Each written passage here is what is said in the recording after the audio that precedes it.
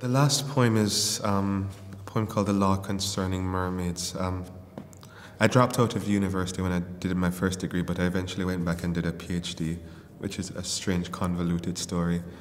So half my time I spend as a critic.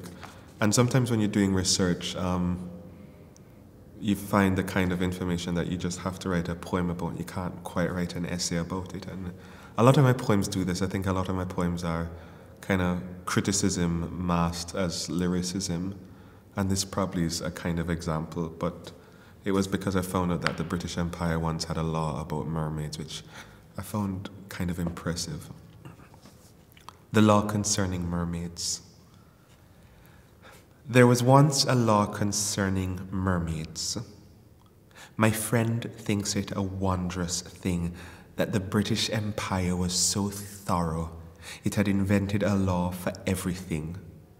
And in this law it was decreed, were any to be found in their usual spots, showing off like dolphins sunbathing on rocks, they would no longer belong to themselves.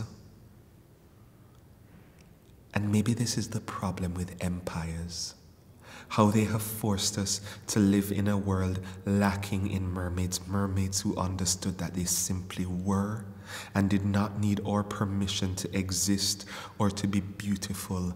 The law concerning mermaids only caused mermaids to pass a law concerning man, that they would never again cross our boundaries of sand, never again lift their torsos up from the surf, never again wave at sailors, salt dripping from their curls, never again enter our dry and stifling world.